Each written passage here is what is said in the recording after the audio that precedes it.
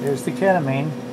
Now this is just normal saline flush. Flush it off. Now how old is he? 10 10? years old. And he was jumping off a fence. Yes.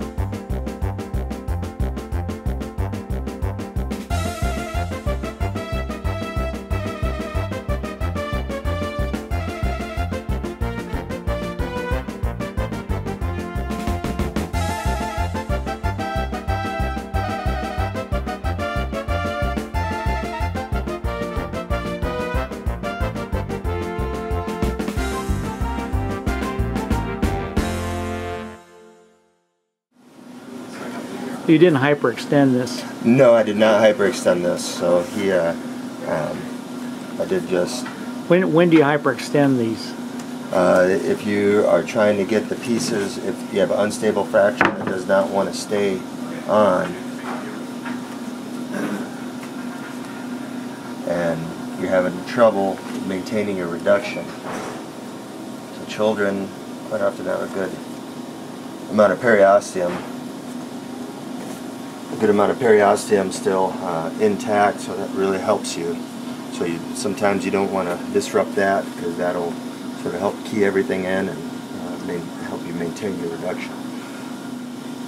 Always get a good amount of padding on the elbow. Hey buddy, okay. Almost done. Did he get any fentanyl? No. Just ketamine. Okay.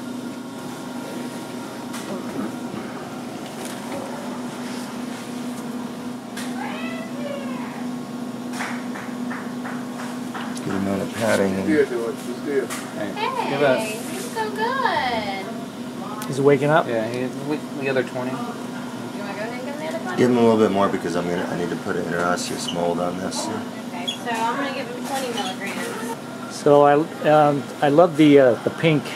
You like the? Hey, it's how we The pink roll in vest. the emergency department.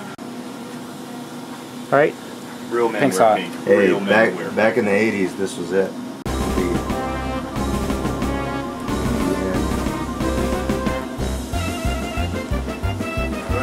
So this is a sugar tongue splint. Is that what you want? Yeah, he can still open his eyes with the medicine. So you go up to the crease in the hand up there. Yeah, you want to let him move his fingers. Fingers have a tendency to get stiff if you bring them up too high.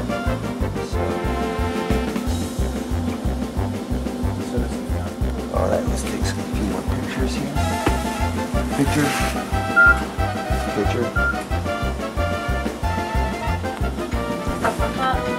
That's good. There's our nurse in pink too.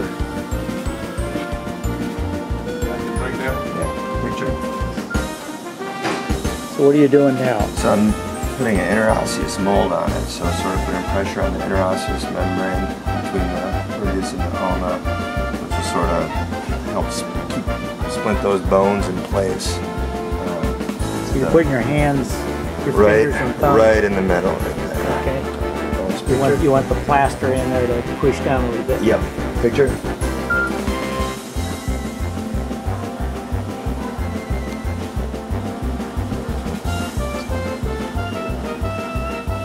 It's going to be about 6 to 8 weeks, typically how long we immobilize this fracture under normal circumstances. You can see that the bone has developed good callus, and we start letting kids get back to normal activities.